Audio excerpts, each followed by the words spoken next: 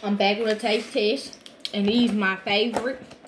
I've been finna for some CheezIts. I love CheezIts, but the hot and spicy. Like the regular kind, of course, but the hot and spicy is where it's at.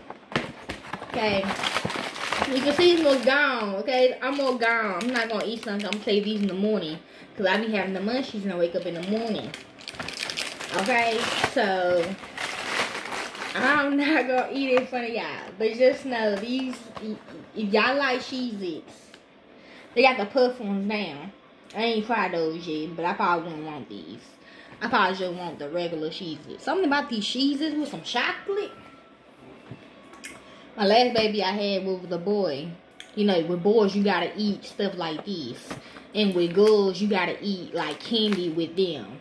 Boy, if you got friends, get both of them, okay? So hot and spicy, cause I gotta have hot. I gotta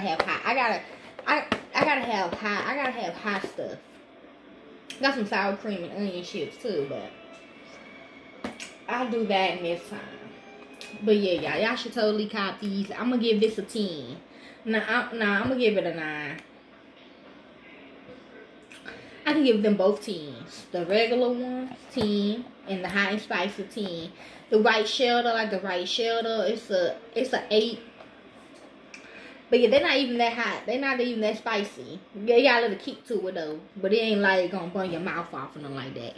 Okay, so if you know like hot stuff, cause you been through something traumatizing, cop y'all one of these, okay? So yeah, those are all my snacks for right now. I don't think I should. Yeah, I don't got to. But yeah, I will though one day, not right now. So yeah, hopefully y'all enjoy.